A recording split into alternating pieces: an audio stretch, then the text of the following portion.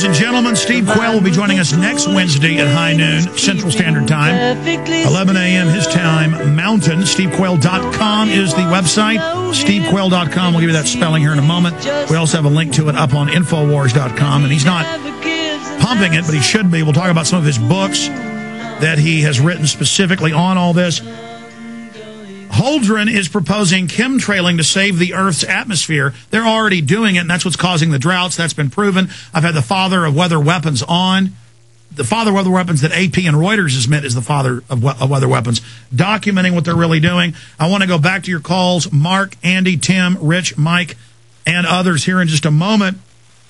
Before I do that, speaking of race-specific bioweapon and how they've been caught putting them in vaccines, that is covered in Holdren's own White House Science Czar battle plan, Eco-Science, that we broke here, pushed out into the national news, thanks to you, the listeners, and that now has been covered by CNN, AP, you name it. But they say, oh, maybe it is good to forcibly sterilize and take all kids at birth and raise them in CPS facilities. And the British news yesterday said 20,000 homes to get cameras to watch their kids with CPS.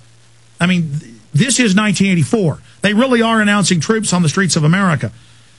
But I had the former CNN producers and reporters, writers for Rolling Stone, writers for Harper's on last week. Their film, Anthrax War, that we sell at INFOWARS.com. They interviewed the head of South African bioweapons, who sold to the U.S. and to England and to Israel race-specific bioweapons that are put in vaccines to sterilize you. This is not a game. This is not a joke. This is so important, ladies and gentlemen, to get Anthrax War, to show it to friends and family. My point is, everybody we talk to that's researching finds the same thing. They're doing it. It's real.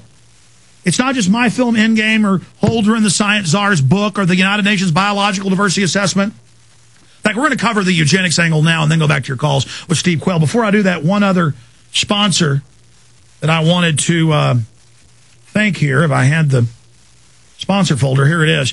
It is the sponsors that make this show possible, and I just want to thank all of our great sponsors. I've been forgetting to plug our sponsors lately, so I'm catching up today. Please take note of these sponsors. You just heard Steve Quayle separately saying, get prepared, get storable foods, get ready. Well, the J. Michael Stevens Group, eFoodsDirect.com, high-quality, non-hybrid, non-GMO, triple enamel cans, recently packaged. They package it every month. One of the biggest outfits out there, great people. This is who we believe in, where I've gotten my storable food. eFoodsDirect.com, free videos online, brochures, water filters, cook stoves. They've got boogie packs, getaway packs, 800-409-5633, 800-409-5633, or eFoodsDirect.com. Take action today. Give them a call at 800-409-5633 or eFoodsDirect.com. I believe in all this. I mean, you know, I'm trying to find a little piece of property, but I can't really afford anything. So we've got an East Texas ranch I can try to run to. I don't know if I'd make it through the checkpoints. You got to kind of move your family out before this happens. I've got storable food. And folks, I know this is real. They could be beta testing to set the precedent for forced inoculations and federal lockdowns and fear-mongering for events in the future. But I've never seen such a real-time buildup and a hustle to get the troops and police state and brainwashing and fear-mongering in place. Going back to Steve Quayle. Steve, we have limited time here, as you know, my friend. One of the things, too, I want to just really say, okay, one of the books that is absolutely important to understand what we're talking about that I wrote is called Weather Wars on Unnatural Disasters. They can get it by, calling my store, 406-586-4840, 406-586-4840. Because what's going to happen, Alex? They're tuning in and turning up the power on all of their ionospheric heaters. That's not just HAARP, okay? What happens is they can electromagnetically attenuate the virus, okay? Massive studies, people can go do their homework. I've done mine. So we're talking about something that is the combination of Ebola pox, that's Ebola and smallpox. We're talking about combinations of the Spanish flu, 1918 influenza, and we're talking about when I hear a doctor or a nurse say, but we've never seen it before, I ask them, why is that? And they shake their head. They don't know. My simple answer is because it has not existed before. The whole well, that's how how you and I knew this was manufactured day one was because it had never before been seen. The regular flu viruses always have a lineage. This was brand new, and now we were proven right. Top virologists are saying it was made in a lab. Right, and when they knock off, can I tell you something? The biggest story of the decade, in my opinion, was the dead scientist / the murder of Dr. David Kelly. I was on with George Norrie the night Dr. Kelly, or, the day he was killed, but of the night, and I talked about it. And I got emails, oh, how do you know that? You can't know that. The press will pick it up before you do. Oh, yeah? Now, Alex, 4 years later, however many years later, now they basically have got all these inquests. And you know what's coming to?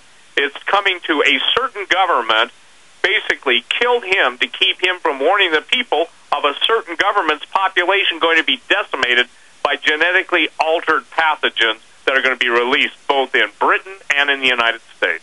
Let me share this. There is nothing about the flu that's the issue, in my opinion. The thing that's the issue is the biologically, genetically altered viruses that have been gene spliced to produce literally the most deadly viruses. And when you see anything crossing species, you know that humanity is involved. God himself set boundaries for everything. These people who hate God, they break every boundary known to man and known to God. The bottom line is that they have access to.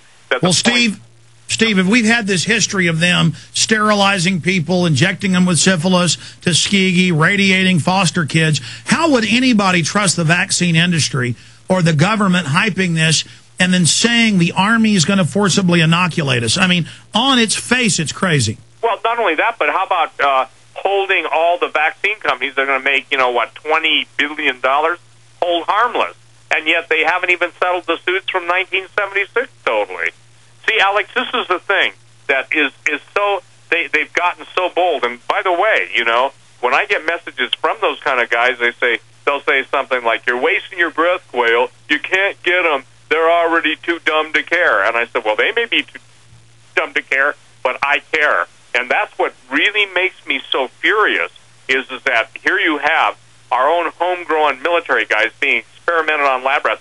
Alex, the biggest upheaval in the country should have taken place when all veterans were declared terrorists. Broaden the definition of terrorism. You and I have talked about this. Boy, sweep them up in all one swell swoop. So when people hear of, the systematic termination, execution, or operations against, quote, a group of veterans, these are your fathers, ladies and gentlemen. These are your grandfathers. These are men who fought and died and women who fought and died and still fight and die. They're still fighting and dying without any acknowledgement. Well, that's the globalists proving that they are the outside usurper terrorists, not just the $23.7 trillion they've stolen or all the looting. They're taking us over like they do third world countries. They control the central government. They create these false debts. They take over. Absolutely. But by declaring the veterans and gun owners terrorists, they prove who they are. Go ahead. Well, I think that's the thing that most people can't grasp. We are no longer what we used to be. We are absolutely a third world country. A man was in my office 2 weeks ago, Alex, plus or minus a day or two, and he basically had the absolute proof that the Amero is a real currency. And the thing is well, no, wait a minute. It's now been announced by the Russian president. Yep. It's now been announced worldwide. They're moving to a world currency. I have clips of Geithner saying it. Right. But see, the Amero is basically even trading in Eastern European countries right now. In order to facilitate the Chinese to keep them happy, we had to give them 12. Yeah, the Amero is just the name of a SDR in our area of the world. The banks are now moving to world digital money. That's why they're going to bypass the world currency and go right to thumbprints and face scans. Steve, I want to go to call.